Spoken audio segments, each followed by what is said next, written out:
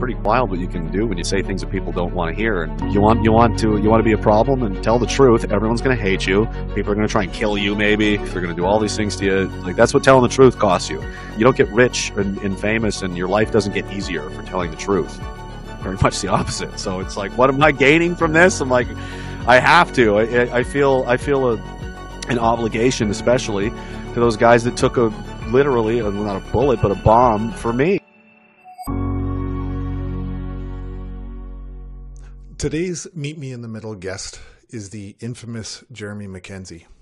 I say infamous because this 14-plus year Canadian Army combat veteran who had no criminal record, had never been charged, and had never been arrested in his life became a person of interest to police across the country just because the people in power don't like what he has to say on his Raging Dissident podcast. I met Jeremy on the phone during the Freedom Convoy in February of 2022. I knew his views were in line with my own because I'd heard the podcast, and I'm proud to call him a friend. This interview is a chance for Jeremy to set the record straight. We're talking in detail about Jeremy's deployment to Afghanistan, the unrealistic expectations people have of veterans in this country, and how he became the mastermind behind the fictional Diagolon. Yes, it's Jeremy's imagination our government is terrified of. Welcome to part 1 of my interview with Jeremy MacKenzie. Jeremy, thanks for agreeing to do the show. I know Rachel Gilmore had you booked, but you backed out of it in favor of coming on my show, so I appreciate that. There's just certain, dirtier, greasier parts of town I just don't go to. I feel like I'm above it, so I don't. Okay. I hate to even use her name because people are going to be like, oh, who's that? I got to go look for that person. No. But don't. For the viewers who don't know, don't go looking for her. She's unemployed like me anyway. A TikToker. Yeah. A TikToker. Yes. Okay.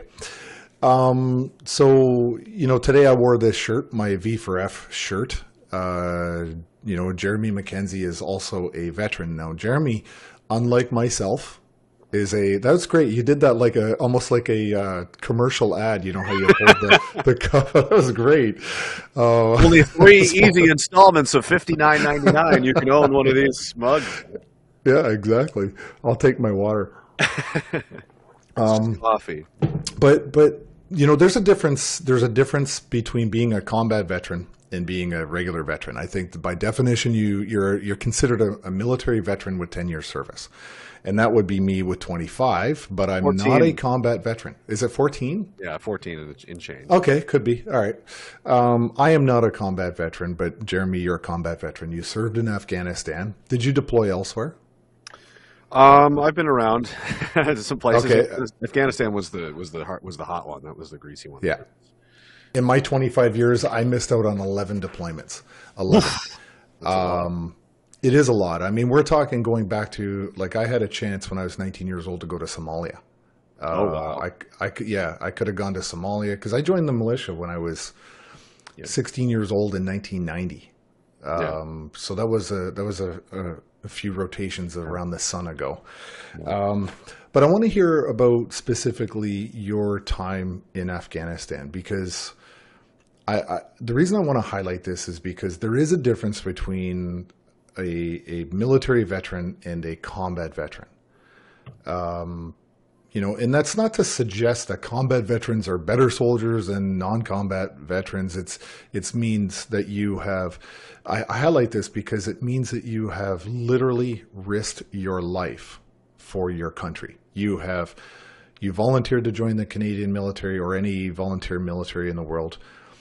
You deployed and you laid it all on the line.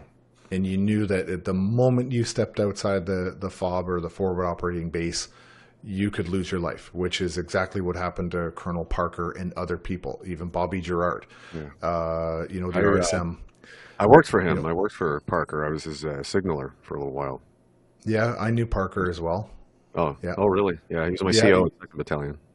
Yeah. Yeah. And, these two individuals literally drove out of the front gate of the compound or the forward operating base and hit a roadside bomb and were immediately killed. This is this is, people don't understand with the military, there's something called unlimited liability. And it is the only profession in Canada. When you sign the contract to the military, you can lawfully be ordered to your certain death. Yep. Police don't have that. Firefighters don't have that. There are mechanisms within those professions where they can say, no, I'm not taking that risk, right? But military in combat, as an officer, even as a higher rank than someone else, you've got the legal authority to give an order where somebody could be killed.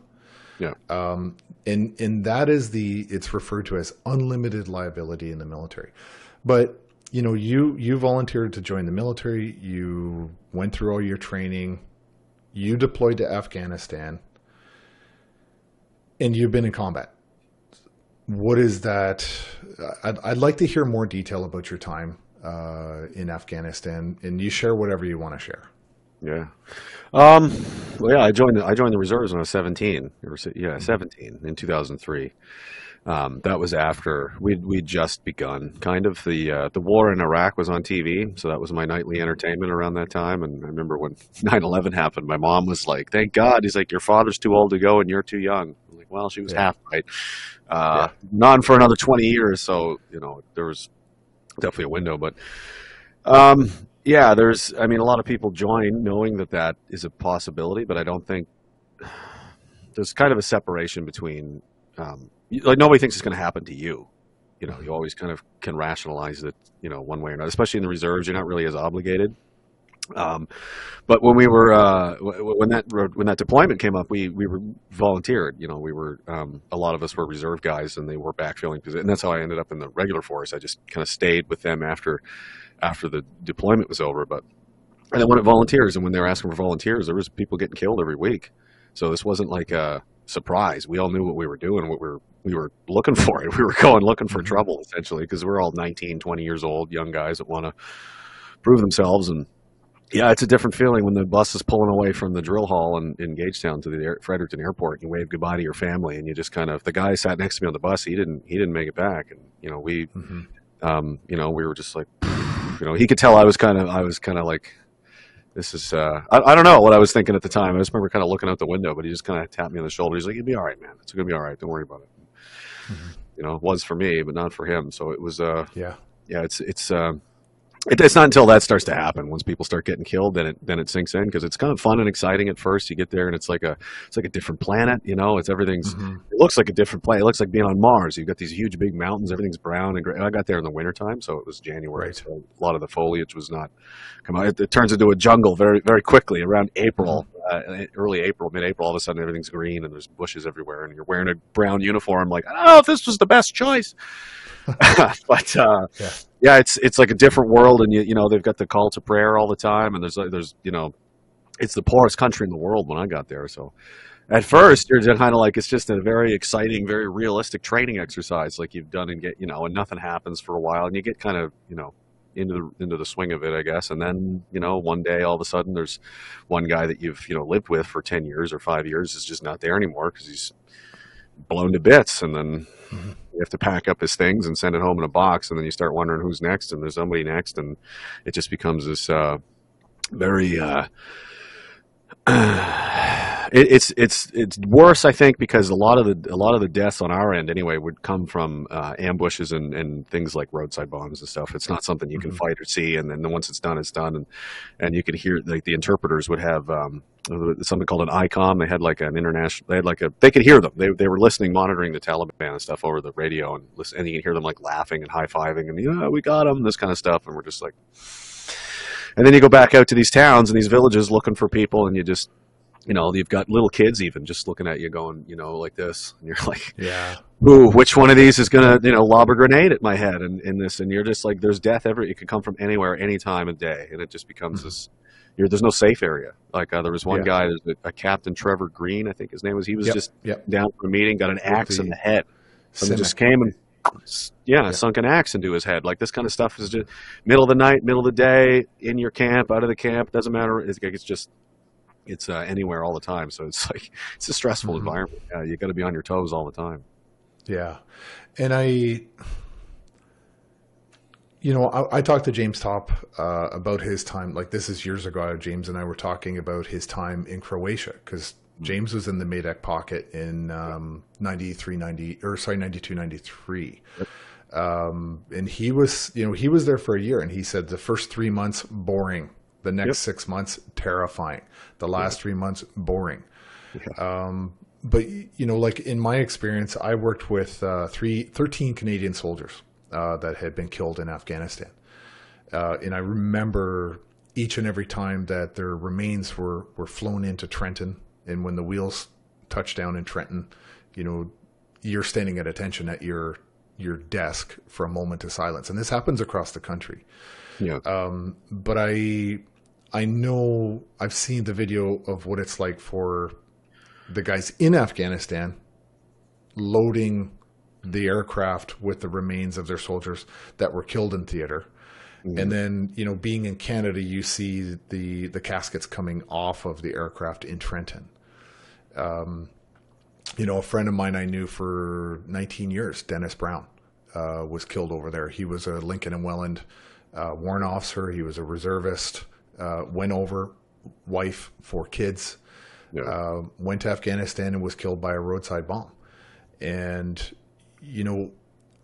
this is something that was hard, because during the war, just prior to the war, we had the decade of darkness where the Canadian military was not appreciated. The public didn't care about the military.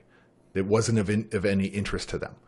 I helped out in the ice storm that we had here in the mid-90s. And people looked at us with disgust when we came to the door to see if they wanted, Coleman stoves and stuff like that. Yeah. And the public only viewed us as really peacekeepers or a labor force in a domestic response. And then Afghanistan happened, and Canadian soldiers started getting killed. And then all of a sudden it was, thank you for your service. There was this new emergence in the psyche of the Canadian public that, hey, wait a minute, these guys are war fighters, right? And then we fast forward now to a couple of years, the current time that we're in, we get to even the Convoy, and we're seeing veterans like Chris Deering being beaten by cops. So there's this sort of swing in the public psyche about how do we view veterans. The public is very, what have you done for me lately? Kind of a very short-term memory. So you were there. I mean, you've been in combat. You've been in a firefight, I presume, your time in Afghanistan. I think I saw an interview with you on Viva, and you had talked about an RPG exploding right near your head. Yeah. I'm legally deaf in my left ear from that. It impacted it was an olive tree, actually. I was kind of using as a cover / screen. I was kind of trying to peek around and use to get a view on things. And there was, me and another guy were there, and he saw the guy take a shot at us before I did. I saw his face, and he was like, "Oh no!" He yelled "incoming" or something, like a movie. And I turned enough to see the guy, tube pointed right at us, and I just leaned and I winced, like, I'm done. Like, it's coming right at us, and it just slammed into this tree right in front of me. And neither of us were hurt, but I just, the ringing was just the forever. And they're like, "Oh, that'll go away." It never went away. It was 20 years ago. It's still, or however many years ago now, it's still there. It's still the same. Mm-hmm. Yeah, there's some pretty hairy, there were some pretty close calls for sure. Yeah. How do you feel when people say, "Hey, thank you for your service"? How does that phrase sound? I think I don't like it, not because it's, I think people feel obligated to. They don't really know what to say. They feel like it's kind of a social, like, this is just what you're supposed to do. Mm-hmm. And yeah, I don't know. Everybody finds it awkward. Like, it's awkward for them. It's awkward for us. Everyone's just kind of like, I don't really know what to say about this. But yeah, I don't know. It's hard to, I really don't like, and I was talking about this recently with a couple of guys, and they really were, like civilians, they don't know any better. And I said that, because I was talking about this in anonymity and stuff on the internet, and it progressed into this, that you'll see, like, at the Maple Leafs games and stuff, they'll have like an appreciation night, or they'll have some kind of parade, and it's always like, that's a logistics officer, there's that's a cook, that's a a technician, and that's all these things. And where's the 19-year-old guys that had their legs blown off in Panjway Valley? It's never, and it's nothing against anybody, but if that were me, I would say I can't accept this because I did this. Mm-hmm. I slept in an air conditioned trailer. I ate fresh food every day. I slept on a mattress. I used the internet and the welfare phones to talk to my wife and kids every day if I wanted to.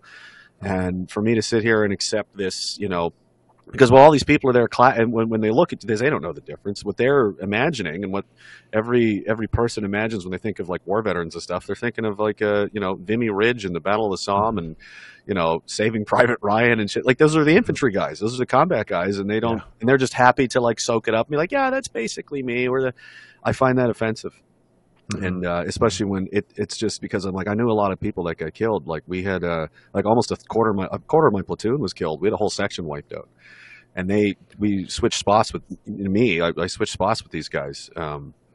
So it's like they're I'm here because they're not, literally. If it had been the other way around, that would be me. I would have been killed because for like leave block reasons, we had a good one and they had a bad one and they wanted to switch. They were all married. We weren't, and they had kids and we didn't. So we were like, they wanted the one in the middle of the tour. And we were like, yeah, sure. Fine. We'll take this other one. And then, we switched spots and they took the lead order of battle, and then whack, they got, smashed by a triple stacked anti-tank mine that, blew the LAV in half essentially and killed everybody, and there was 6 of them killed in that one go, and they took, I think it was 8 body bags to get them back because they didn't know which piece of who belonged to what, or 8 different stretchers to bring them out. So like that's people are like, oh yeah, Afghanistan, it was, the radios were going and it was scary. Like there's people making PTSD claims because of what they heard on the radio. It's like, oh, you heard us being killed on the radio and that was stressful for you, is it? So there's definitely a divide there that most guys don't talk about because it's kind of was beaten down into us from the higher ups and the officers. That like, it's one army, one team, one. You remember that they had this whole, and it's like we're all the same and we're all the same, and it's like, well, I understand the sentiment, but that's just factually incorrect. I mean, you're not. You got 18-year-old kids out here getting shot to hell and blown to bits, and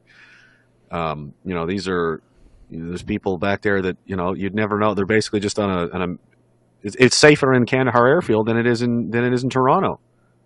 Like you're more likely to get killed on the streets of Toronto than you are in that airfield, man. And there's a bitterness there, and everybody gets paid the same and everything, and like it's really no different.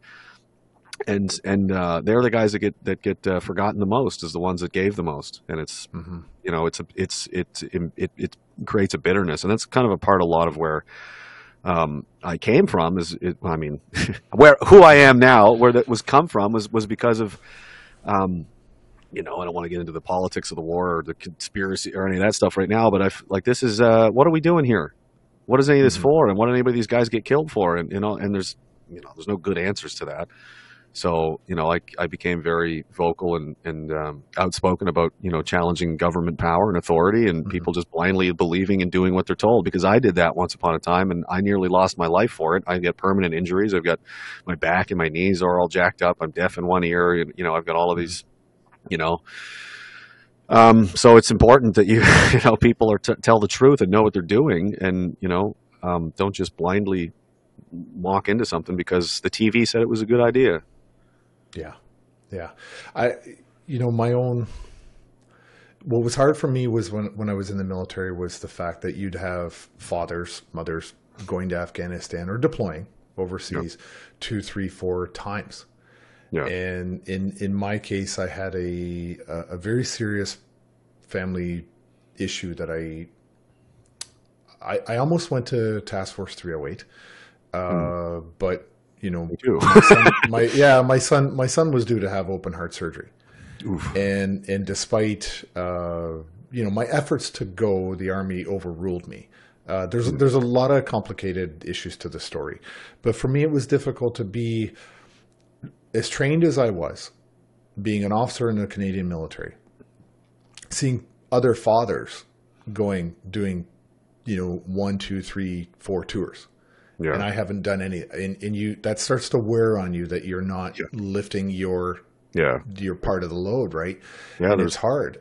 There's guys that did 1 or 2 tours, and they're like, I only did 1, I only did 2. Like, it wasn't enough, because there's guys that did 5, 6, 7, and they could go and you could do 5 tours and have nothing happen to you, You know, barely even. It's like, I think somebody got shot once, like, but nothing really happened. Other guys are there for 3 weeks, half their platoon gets killed, and they go home full of shrapnel from an A-10 that strikes their entire company. So it's like, you don't know. Yeah. The measure is like, because none of us know, but we all know what's possible, and you've accepted that. Once you get on the bus, it's like, you know, that's where it gets serious. And if you're willing to go out there and put your feet on the ground, not knowing what's going to, I mean, you could be that person. You could, nothing could happen, or you could, you know, have your life could be over. And that's just part of the game. I think when you fast forward into when the Americans pulled out of Afghanistan the way they did, and then you start to look at the sacrifices that 158 Canadians made over there, and countless unknown people that are badly wounded. 5 times as many, I think, was the number. I think. Yeah, and when you look at the net effect and you realize, you know, what was it for? Yeah. Like, what did we accomplish ultimately? All that sacrifice, everything that those people gave, and for what? And I often think of Dennis Brown, and I think, you know, you're a father of 4, you had a wife, you had a job, you volunteered, you went, you were killed. Yeah. And for what? What did it accomplish overall? And so sometimes I'm embarrassed about the fact that I didn't deploy, and I do have, you know, I'm right with how that all happened, but then I have these moments where I think maybe I'm lucky I didn't go. You know, I'm still here. I'm still relatively sane. I have my fingers and toes. Maybe it's a good thing I didn't end up going. But, you know, I wanted to ask you about your military career and that level of sacrifice that you've given, because now we come years later into the future. And, you know, and I asked specifically about that thank you for your service, because what does that really ultimately mean? Like, thank you for your service because it's convenient for me, but any other thing that you do which is inconvenient for me, like go to a convoy, have a podcast, create Diagolon, you know, these things, that's not convenient for me.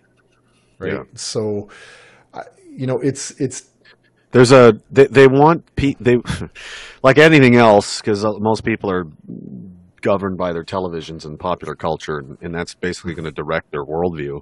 So they have this idea of what they think you should be, or what you're supposed to be as a veteran, and then when you don't fit in that box, it's offensive to them, and they think you're the one that's wrong because you're not like, this is not what you're supposed to be like. And I'm like, I assure you, I'm a very average, typical infantry guy. I'm just very honest and, you know, open.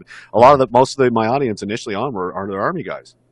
And after I did I was protesting, you know, the Omar Khadr hero worship, which was happening in Halifax. The whole city comes out. It's a sold out event, the whole big thing.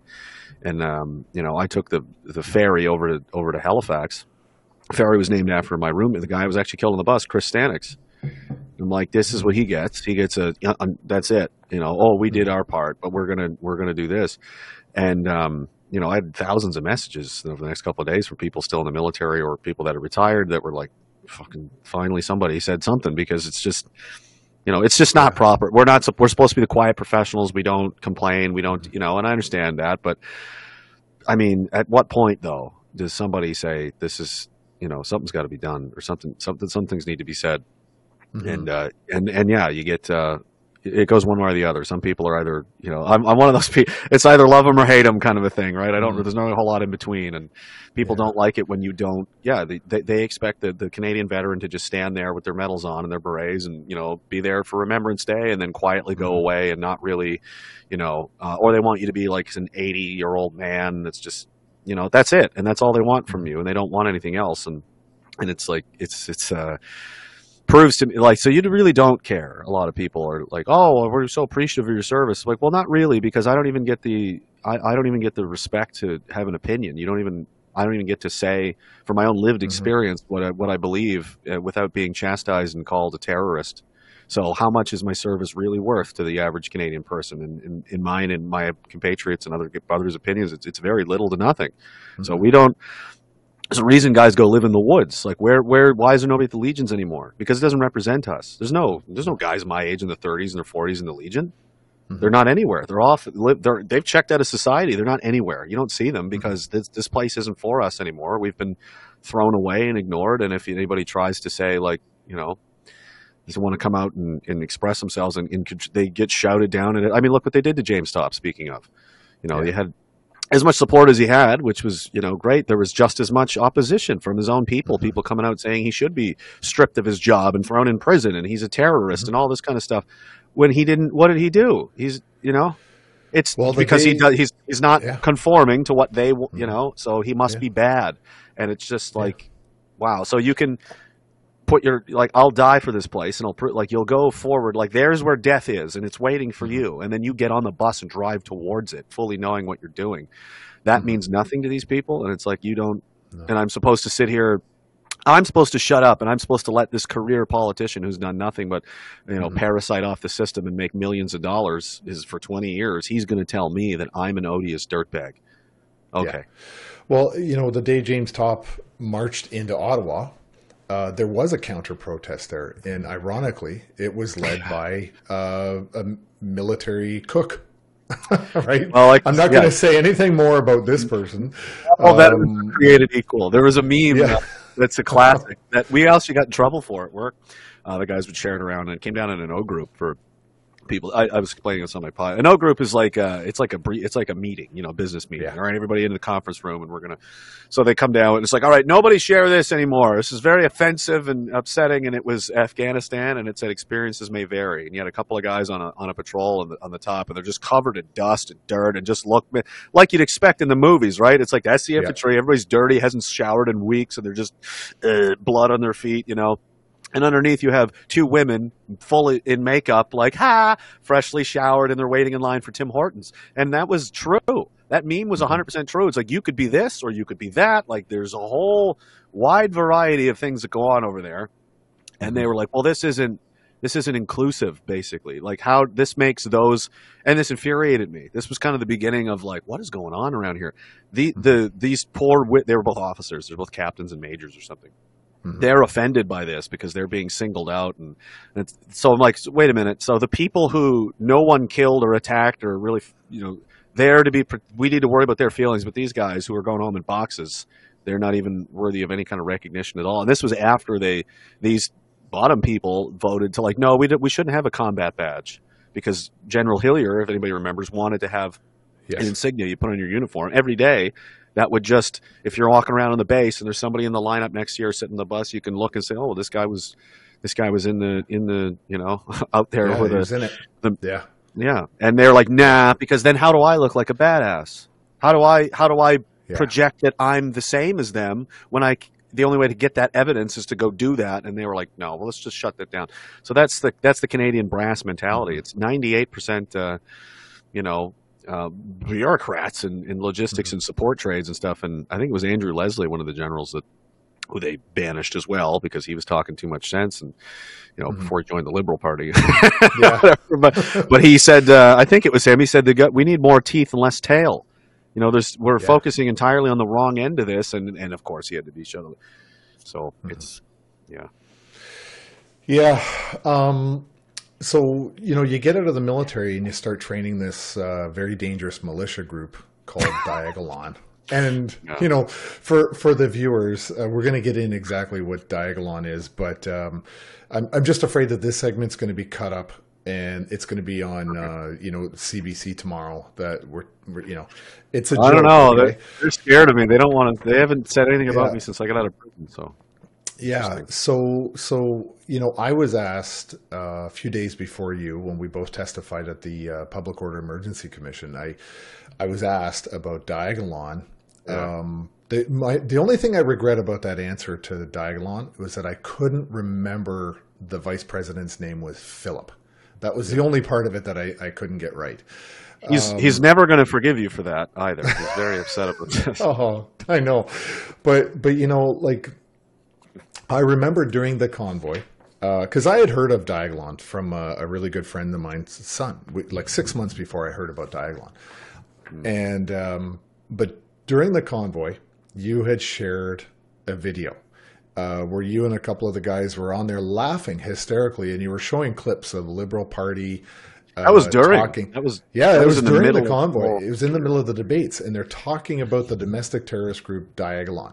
And you guys are all laughing on the thing, and I see this video, and I called you and I said, Jeremy, tell me everything there is to know about Diagolon right now, because I know we're going to get hit with this hard, right? So we had a great conversation, but I'd like for you to kind of share with the viewers Diagolon. Like, how did Diagolon start? Because I think it's a fascinating story about how it started to where it is today. Yeah. Well, I'm going to start writing a book here soon. It's probably going to take me a year, but hopefully I can get it out there because it's just Mine has taken me over a year. Oh, it's if you're going to do it right, it's a commitment for sure. Oh, yeah, it's pretty ridiculous. So the name itself should have been a clue. I thought it was like, that's a really stupid, obviously silly, ridiculous name. That's like something you'd see out of The Simpsons, right? So I was like, that's funny. What happened was, and it really what it is now is it's like the fan club. It's the support network of my podcast, and now it's kind of become its own kind of community of just like-minded people. It's like that's their banner, that's their try. It's like we're the Montreal Canadiens fans because they that's what their flag is for, and that's what it means. It's just that's who they are. That's what they're into. But how it started was during the pandemic. It was clear there's a cultural divide between certain areas, and Midwest United States, Texas, Florida, Alberta, and Saskatchewan at the time weren't following any of the mandates. They're like, this is we're not doing this lockdown nonsense crap in Alaska and so on. So I was like, there's like a swath of right, like a diagonal line from Alaska to Florida in the center kind of parts of the continent are all basically conservative leaning, suspicious and questioning this whole thing, and then the other sides were the opposite. So I said, everybody just move to these areas and we'll just create a super state and separate. Like it was, again, obviously this isn't impossible. This isn't going to happen, but we're just having fun with it. And then we thought, we should have a name. What should we call it? And that's what came up with the name for it. I made the flag for it on the toilet. I was like, it's a black square. I took my finger and went, yeah, like a couple times. I'm like, there's your, because it's Alaska to Florida. That was the flag. And then there's all kinds of national games, and like it just became this fantasy, to make fun of and kind of cope with the craziness that we were all enduring. And it kind of evolved into just that's synonymous now with like me and the other guys, and the community, and which is an online content creation community mostly. And then there's some political activism. I've done some public speaking and rallies and stuff like that, but. That's really all there is to it. There's certainly no militia at any point. Like, I'm very capable of doing that. This was my job for nearly 15 years. I used to train teenagers how to, go use machine guns and automatic grenade launchers at night vision in the rain in the woods with, 50 other guys and make sure nobody gets killed. That's what I did. So they're like, oh, you guys are like, okay. I didn't teach anybody how to tie their boots properly, let alone anything else. So if this is a militia I've created, I've done an absolutely horrible job. Terrible job. Yeah. But the origins of this, there was a barbecue. I seem to remember you were looking at planning a big barbecue to try to get like-minded people to come together, and I think that was out in, it could have been Saskatchewan. Yeah. This is when the law enforcement really got cranky about it, because they don't mind if you're online. They kind of do. You get monitored by the state, them and their contract goon goblin people that live on the internet and have nothing to do but follow you around and hate everything you're doing. And, we're going to tweet about it. I'm like, I got my little violin here that I play for them. I'm just like, oh, are you guys going to have a little tweet? You're going to tweet? Well, I'm just going to here. This is just for you. Let me hear all about your. I don't care. Yeah. But there was just because a lot of these people had known each other online, and I'd been at this for a few years at this point, and I was in Saskatchewan, and there's a lot of my audience is Western Canadian based. A lot of them are Ontario, but a lot of them are Western Canada. So we're like, let's have some and 50 or 60 people came from all over the country. Most of them, 99% of them, were complete strangers, in real life until they met each other, and everybody was drinking. So I'm like, this could get really bad, but everyone had a great time. And I remember just kind of standing back from the crowd. They're all sitting around a fire. There's a couple of guys playing guitars, and there was kids there, and their wives had brought, and I was like, look and everyone was so happy. They were had such a good time because they felt at home amongst their own people, their tribe, their culture, right? Like their in-group of cultural in-group and it's a need, it's a human need to be, you know, in your where your people are. You need to have that, or for your sanity, for your happiness. And it is during the pandemic, so there were this is post lockdowns. Oh yeah, this was not allowed at the time, right? Yeah. So I started. So I said it was another friend, another army officer guy actually was quoting. I don't think Nietzsche or Jung or somebody, but he said I think the quote was just "find the others," and that really struck me. I was like, that is a very profound thing to say. That's a big key to life, isn't it? So I started saying, "Find your friends," is what I called it.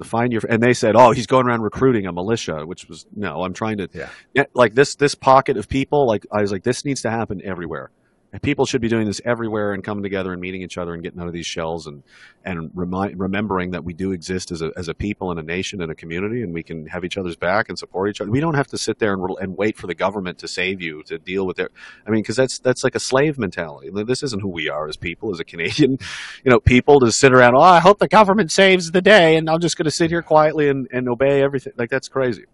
Mm-hmm. So I started doing that, and then all of a sudden, you know, the police are poking around and CSIS and all these. I've had hundreds of people tell me now they've had them come to their work and their wife's work and, you know, their children's school. They're just, you know, looking for whatever because of the astroturfing narrative that these, you know, government stooges had put out there, and these media clowns like, it's a militia and it's all this kind of stuff. So I had leaned into it at one point, but the goal of trolling the anti-hate network specifically, but also like the media, I figured they might pick up on this. But once people sink their teeth into this and really look at this, it's going to blow up in their face because it's laughable, right? That was the idea. So we took a picture, and I was like, at one of these barbecues, there's like 50, 60 people, and I had some of these like skull masks they're also afraid of. I bought them on Amazon for this exact purpose, and had some guys, and some of them had their shotguns and stuff. They're all legally owned, you know, there's nothing illegal about it. And we just took this picture, and I put like redacted over everybody's faces and stuff, and of course they took it predictably and said, look, oh my God, it's the terrorists, you know. And I was like, oh, this is going to be so funny when it blows up in their face later. But to my surprise, there's no adults really in the room anymore, and the media just didn't ask questions, just went with it. Nobody asked me a single question. They just took it at face value and ran with it. I didn't get interviewed once. I've still yet to this day be asked a single question by the RCMP or CSIS or anyone regarding any of this. Not a single. And I'm not hiding. You know, I've been very open about that. I'll talk to anybody anytime, and nobody. Nope, they don't. They're just looking for a bet. They're looking for. They need an excuse, and they need somebody to. They need a punching bag to justify what they've been doing. And I mean, what do you take Diagolon out of the picture? How do you justify the Emergencies Act? What's your, you know, what do you got? You got nothing. You got. Yeah. That was the best thing. That was the best they could do. Yeah, you've got a guy with a Nazi flag, and another guy with a what's the other flag? The Confederate flag. Yeah. To me, it was a Dukes of Hazzard flag, but you know, like you've got the Confederate flag, you got the Nazi flag, and you know, we heard the testimony of CSIS. I was sitting in the audience listening to the Three Stooges up there. I didn't get to hear it. I was in prison. Yeah, you exactly. So they bring these three in, and they go through this whole script on how they assess ideological violent extremism, or IMVE. Yeah. Show me the violence. They go through this whole outline on how they do it, and that it's their job to investigate. And then Brendan Miller says, okay, well, you've got this guy with the Nazi flag, you got the guy with the Confederate flag, you've got all these photos, you've got the guy's license plate, you just outlined for us that your job is to make assessment about this. And he said, who's the guy in that photo? Who is the guy with the Confederate flag? They're like, I don't know. You don't know. It's like you just sat there on the stand and explained to us that it was your job to investigate this exact kind of thing, and you don't know who that is. You know why you don't know who it is? Because it was probably you guys. It was probably CSIS who had the Nazi flag or the Confederate flag, looking for as a honey trap. Is really the way I see it. Well, it proves that they're interested in policing thought and politics, not crime. Yes, which means you're the Stasi then. So, you know. I mean, you guys are embarrassing. And I said this during the inquiry. I said, this is the biggest national intelligence failure in history, in the history of the country, probably the world. Of any Western country, this is the most embarrassing thing anyone's ever done. I said the same thing. And to throw a bone to, like, I'm obviously no fan of the Liberal government, but I don't think any of these political parties, I think they're all scum and liars and professional manipulators. But, you know, they're like, oh, CISA says China this and China that. And I'm like, I don't believe anything that comes out of those people. Like, they're incompetent. They're either, or both, grotesquely incompetent, or they're politically compromised to the point that they're just political police. They're just thought police, and they're just being directed to whoever they're told to go after and silence and persecute and put in prison or whatever. Because what happened to ISIS, and where are all these Chinese influence in these police stations, and there's other things going on, and you have 50% of your domestic resources directed towards me. I don't know how you justify that to and it's embarrassing. They should be disbanded. That entire organization should just be disbanded, in my opinion. I said the same thing when I testified. I said, there should be a public inquiry about CSIS and the intelligence community to focus on Diagolon. That is something that is probably one of the most embarrassing things, at least in a decade, coming from our intelligence community. They said, you had the public safety minister up there saying, hey, it's a violent group of people with a steel resolve, and they're organized and they're everywhere, and it's like, okay, and that's why we need the emergency. Okay, where's the arrests? Where's the where is it? Nothing. Nothing has happened. So I guess they're still out there planning these attacks, aren't they? There is a photo. There is the photo. There's a couple of photos I want to talk about. There is a photo with you and a certain person who later went on and was, I believe, charged for murder. Okay. But unfortunately, you were in the photo with him. Not murder, but or was it a murder? I thought I could be wrong. I mean, I don't believe anything that the media says. Yeah, okay. Well, I'll wait to see where you're going with this. Yeah, I thought I knew what you were talking about. Yeah, but there was, an individual. The media was running with this headline. There was a photo with you posing with somebody who was allegedly charged for murder. Big guy, big muscular guy. Are you talking about the story? Yeah. Yeah, he charged with conspiracy to commit murder. Okay, there you go. Yes. So I got that detail wrong, but I mean, this is the reason I highlight this is the absurdity of the photographs. Okay, there's also a second photograph, a bunch of weapons from Coots, and there just happened to be a little badge on one of the vests with the Diagolon symbol. This is the kind of evidence that is so shoddy. This is like a first semester law student could rip this stuff apart. Very desperate. These are not, they're very desperate, right? This is what the media ran with. But, one of the barbecues that you were involved with, and I want to kind of touch on this one because it's important to what I want to talk about next with involving Canada-wide warrants. So you're at a barbecue. You're in a relationship with a young woman who later befriends a individual, I think, from Quebec, if I got my story right. But you're at a barbecue. There's a bunch of people. You're seeing a woman, and an incident breaks out.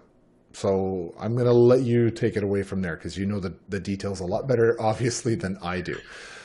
Well, I mean, it's still in process. I can't really get into too much of it, but the trial's going to be, I think, in January, around that time. We're looking forward to it. I've pled not guilty to everything and I don't have a whole lot of concern about it because at the end of the day, they have to prove that you did whatever they're charging you with. And I know what I did and didn't do, so I think they're going to have a hard time proving something that didn't happen.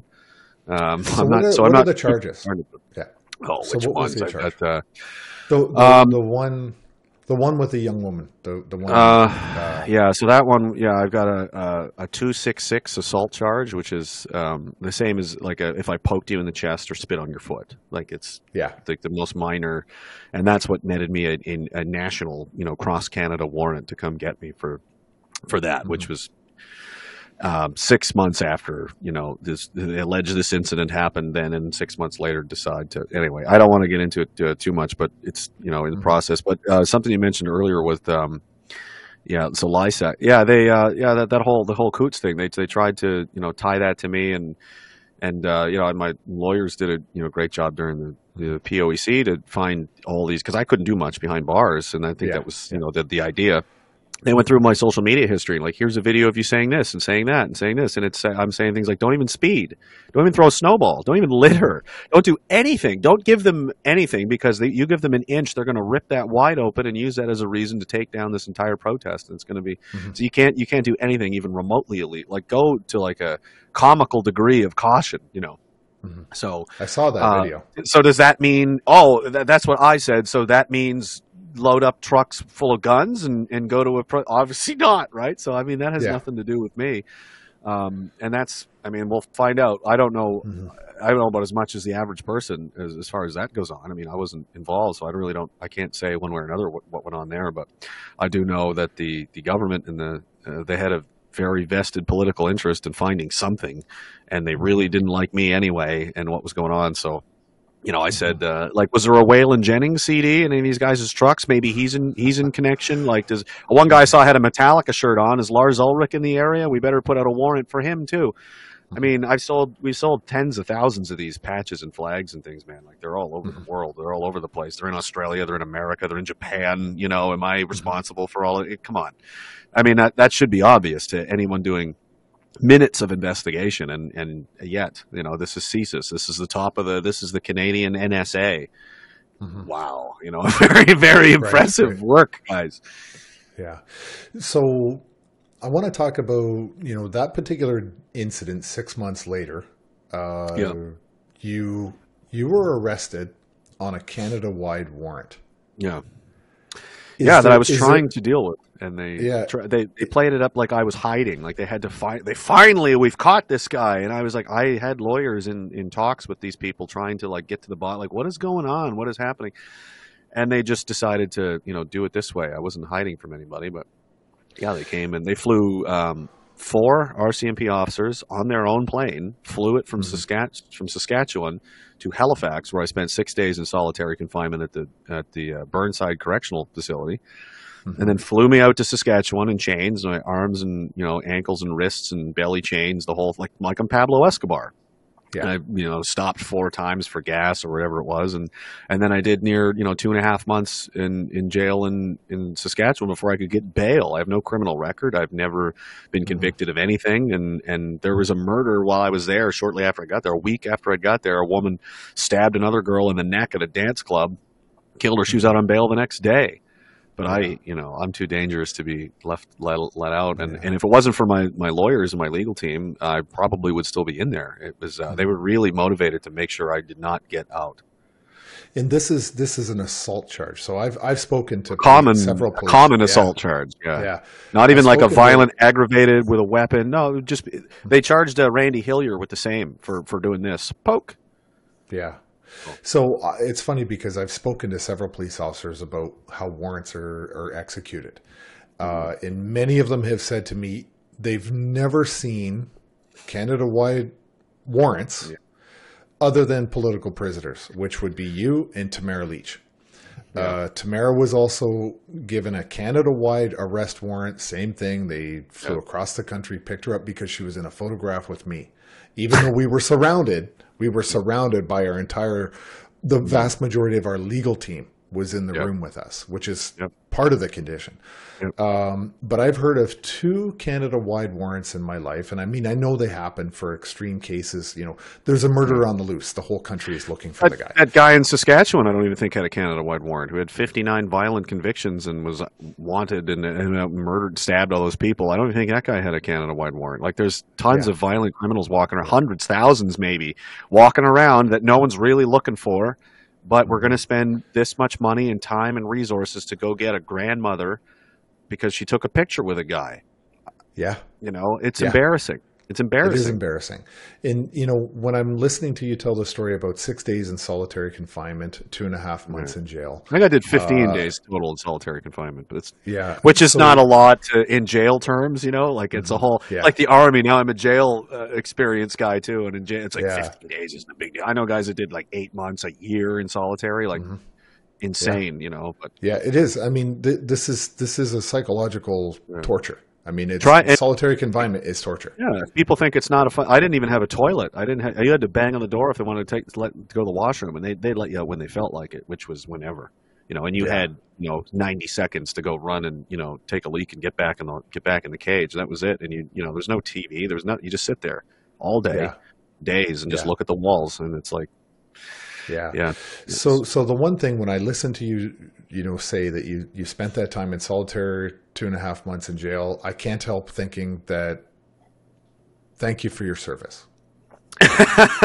Honestly, like that's what comes to mind. That's what comes to mind. It's funny that you say that because what we were saying earlier when people say thank you for, I'm like, I don't really feel proud. I mean, I'm proud of the job we did in regards to being professional soldiers. I'm proud of the guys for, you know, the things we had to face and deal with together. And I mean, politics aside, it was war, and we were doing our job, and that's a separate thing from everything else. So I'm proud of that, and like I wish we should never have been there, obviously, but I didn't. You know, it's not up to decide. You know, it's up to us to do and die, or whatever the poem says, right?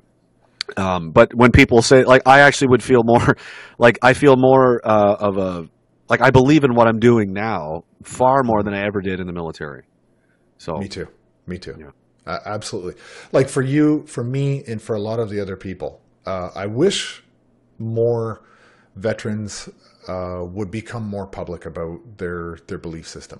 I have I won't say his name because I want to be fair to him, but I have one of my several former commanding officers. Dox him. I should dox him. I speak to him regularly. Yeah, and you know the best thing about him, he was the best commanding officer I ever had in my entire career. This was the top of the top. He reached out to me he was already retired, but recently retired. But he reached out to me during the convoy, and to this day, not one single person I ever served with, to this day, ever reached out to me other than this one commanding officer that I had. Not one, and I'm talking all of my close friends that I went through training with, that I served with, nothing. I am like persona non grata, in the military. I don't care. I really don't care. Interesting. But, well, I mean, that's what you would expect from the officer world, right? Like, I guess nobody ever accuses the military of being loyal. Nobody ever does, ever, or even remotely fair. Unless unless you're trying to get promoted and you're on the United Way committee, hey, nobody's ever going to be loyal. But so I could bitch about the military all day long, but I'm not going to do that. I mean, this is all about you. But I want to ask you a question. During the time of the arrest, when they issued the Canada-wide warrant, did anything happen that same week that you might have been involved with? Did you attend any rallies? Did you attend any political events? Did you do anything that particular week that a couple of days later resulted in a Canada-wide warrant being issued for your arrest? Not that the only minor. This is a trap. This is a trap. Is it? Okay. I don't. Yes. I don't. Go ahead. My memory's not because I don't. I'm not much of a schemer. I just kind of I just do things. I don't really write it down, and I got to remember. I just do and go, and I forget about it, and I don't. My advice to you, though, for your memory, if you want to improve it, is stop resting your head beside trees that attract RPGs. Okay. Yeah. Did you happen to attend and maybe punk a political candidate who was speaking at a rally within a couple of days of your warrant being issued? Well, I remember I found out when the actual warrant was put out, and it was a couple weeks prior to it being executed. It wasn't like that day. It was previous to that, so I don't think it was related. I have made a point, though, to say that, especially internationally, I've had Americans and Australians and other, people I talk to in these circles come out and say, I can't believe what this liberal government's doing to you guys. And I said, actually, I've never come across any evidence to suggest that the liberals went out of their way to go, get this guy. However, there is evidence that another political party has done exactly that. And I've, had my bank accounts canceled, and now my, insurance benefits are cut off, and I've had police come and interrogate me in prison and, this kind of stuff. So, and that's not coming from the liberals, but it came from somewhere. And, but I right before that at Morgan, my partner she'd been arrested. She spent 4 days in solitary again. On a gas theft charge for $60 that she allegedly forgot to pay, so they put out a warrant for her and had her. I mean, this is just how this is how it's like if I sneeze near a library, a SWAT team may descend upon me for like violent expulsion of bodily fluids in a public place or something. I don't know what it's. It's gotten crazy. But no, it wasn't. I don't think it was directly related. But this has been brewing for a while. They don't like me, and I've been I think as of April 2020, around that time, it's also come to light that I was put on a persons of interest list of a POI list of the RCMP in Saskatchewan, Mm-hmm. which I can't understand why, except for in April of 2020, I put out a video that had a few million views about the Gabriel Wortman massacre in Nova Scotia and criticizing the RCMP and their response and why they did this wrong, they did that wrong, they did. And people, well, how would you know? I was like, well, a lot of this was similar to my job I did for a long time. This is basic standard procedure. So why didn't they do it? Why, this and that. And, a lot of people agreed overwhelmingly that, yeah, this doesn't make sense. And then shortly after that, I'm a person of interest to the police. So again, what crime did I commit? I've no criminal record, never been charged, never been arrested, nothing ever in my life. I had a speeding ticket when I was 19. That's it. And so I'm deserving and warranted of attention from the police, and the Saskatoon police were watching me and just because I said things that they didn't like. We're going to leave Jeremy's story here for now and pick it up again next week. He's got a lot more to say about our military and political leaders, his adventures in debanking, and the male instinct, how his podcast, Raging Dissident, has brought validation to the masses who believe they were alone in their belief that the government is totally off base, how honored he feels to hear from those who feel no one is listening and no one cares, and how witnessing this wreckage affirms his resolve that those in charge are not good people, and his firm commitment to change. That's all coming in part 2 of my interview with Jeremy MacKenzie on next week's Meet Me in the Middle podcast.